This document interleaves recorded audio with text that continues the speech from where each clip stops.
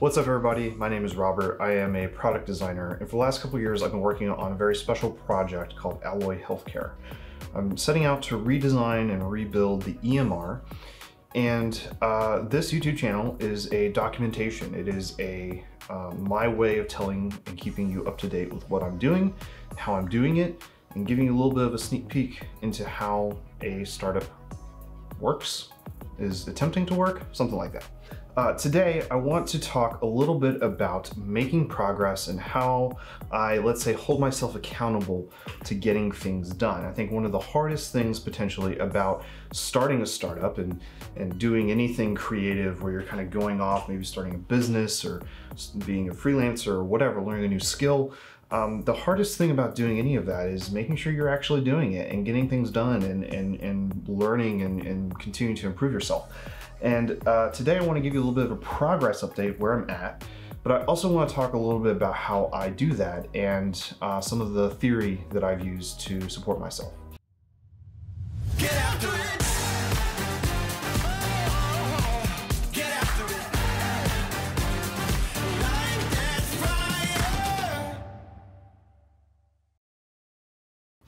Okay, so before I get into exactly how I get things done or how I hold myself accountable to getting things done, I want to talk about an idea called the 4 tendencies.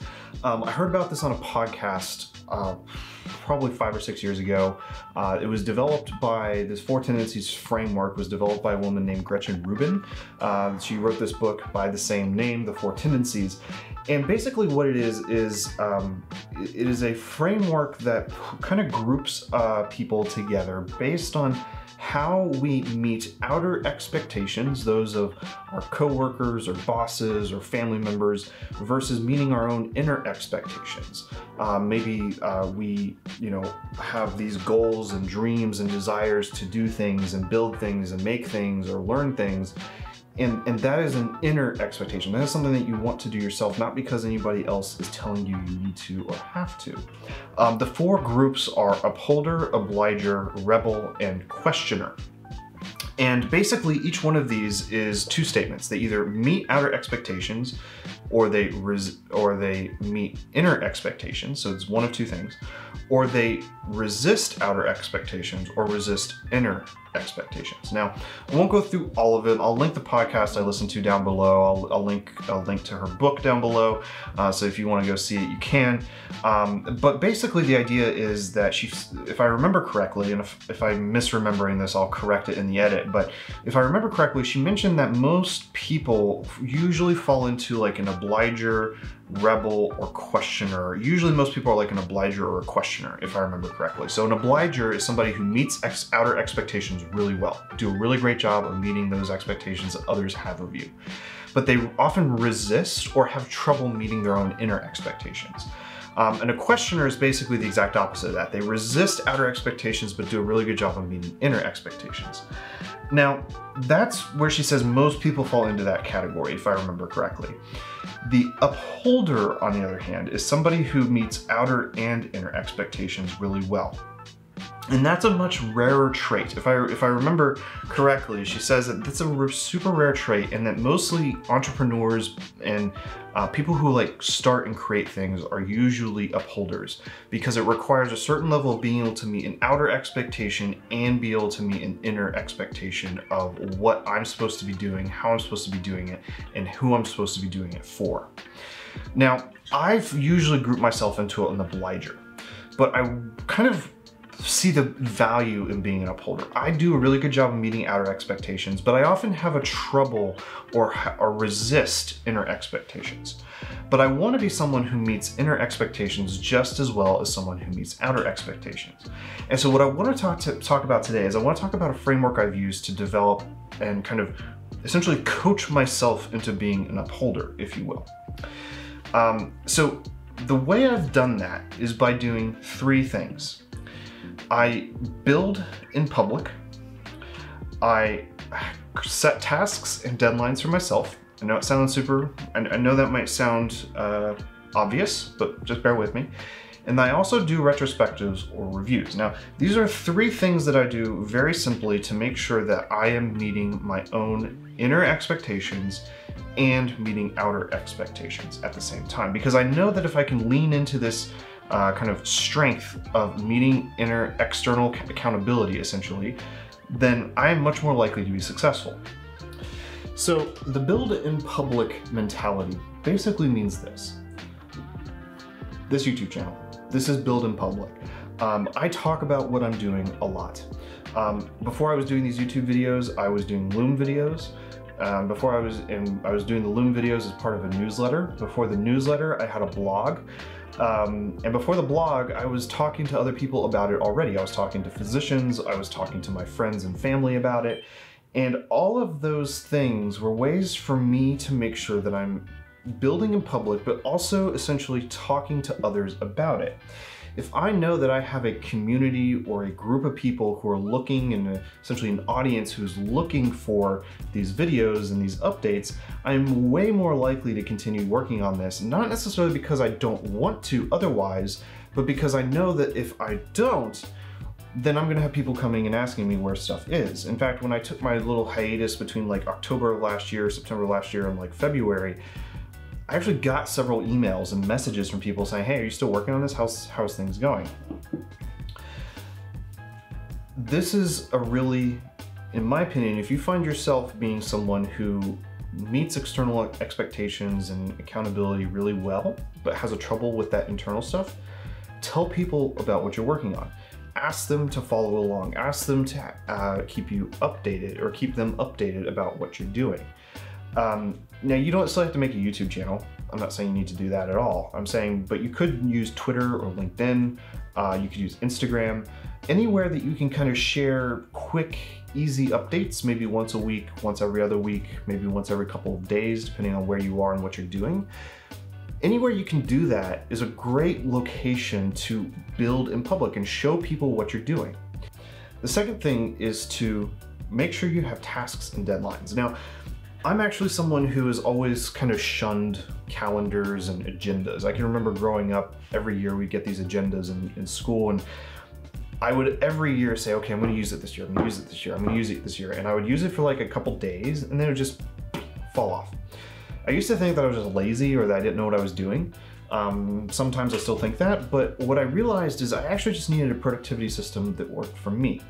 Now, when it comes to this project in particular with Alloy Healthcare, the way I found to do that is to, instead of looking at a day or even a week-to-week schedule, at least for this phase, I need to be thinking about a quarterly schedule. So, if some of you were around in February, you may remember me making a video about what I'm going to be doing in 2022 in this research and design roadmap. And what I did was I said, here are the 3 things that I'm doing in Q1, and here are the 3 things I'm going to do in Q2. And the goal is to say, hey, at any one time, I need to be working on one of 3 things. I'm working on either, for this quarter, it was the patient encounter flow, payments and incentives, or value-based care, and then marketing site V1.5. And the reason I did this was to say, I have these 3 things, I'm creating that clarity and that focus for myself, but it's also helping me say, these other things I'm not going to be doing. And that's a really critical piece, because I think that there is this tendency when you start something or you're trying to build a company, or if you're an entrepreneur, that I feel like there's this thing, instead of FOMO, it's like fear of missing productivity, where you feel like you have to be pulled in a million directions, but creating clarity, especially in a task list like this, could be really helpful to ensure that you are going to get the things done that you need to get done. But the one thing that I do as well is I give myself deadlines. Now, I gave myself a Q1 deadline for most of these tasks. Now, I started like halfway through Q1, so you know, we'll kind of fudge it a little bit, say maybe like 1 month after the end of Q1 into Q2.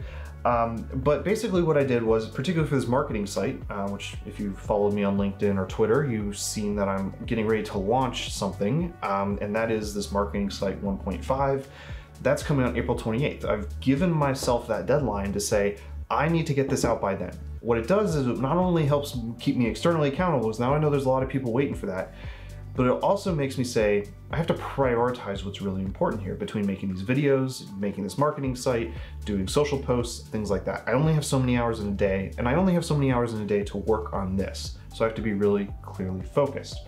So when to make myself an upholder, not only am I building in public, but I'm also giving myself tasks, generalized tasks. I'm not going real deep, I'm not over-engineering it, and I'm giving myself deadlines. The last thing that I do in order to keep myself externally accountable, or to at least keep myself internally accountable, meeting my internal expectations, is I do retrospectives. Now, if you're in tech, if you're in design, if you've done any kind of project management, you probably are familiar with retrospectives. And this is what I want to do today. I want to give myself a retrospective, and I've already thought about this, so I'm already pretty clear on where I'm going to go with this, but I want to do this, kind of think through this live with you. So what you can see is I've got this Q1 2022 retro document. Now, as a refresher, the three things I was going to do this quarter: patient encounter flow, payments and incentives, research essentially, problem definition, and then marketing site v1.5. Now, what I want to do is I want to give myself a score between 1 and 4. 1 being didn't meet expectations, basically wasn't very successful. 4 being you knocked it out of the park, flying colors, right? A++. 2 being you kind of did a good job, you kind of made it, but you more than not didn't really accomplish what you were trying to do. And 3 is kind of like, yeah, you did a good job, but you missed a couple things. Now, critically, I don't make this 1 to 5, it's not 1 to 10, because I can't give myself a middle number. I can't give myself average. If I give myself 1 to 5, I can give myself a 3, which is neither good nor bad. And that's not the point of this exercise. The point of this exercise is to say it's either you did a good job, you were successful, or you weren't. And the idea is to be objective, to say, was I successful in meeting the goals that I had for this thing? And if so, 3 or 4, and if not, it's a 1 or 2. Now, the important thing here, and this is really easy to do, is to not let this be a exercise in assigning blame or assigning essentially value to your own person. The easy thing to do is, if you're going to give yourself a 1, is to say, I suck, I'm the worst thing that's ever happened, when the reality is that we're human. So we have to give ourselves a little bit of grace. At the same time, we don't want to be too easy on ourselves and say, hey, you know, I didn't really get that thing done, but I think I did a pretty good job anyway, so I'm gonna give myself a 4. That's not the best way to do this either. You gotta find a way to do this in the middle and walk down that line. So let me do this with you real quick. Now I'm gonna start from the bottom here, marketing site v1.5. Now I didn't get it done in Q1. Again, I'm giving myself a little leeway here since I kind of started this in February. But I do have a deadline by the end of this month, so I'm gonna give myself a 3. Now, it's not quite exactly what I anticipated it being.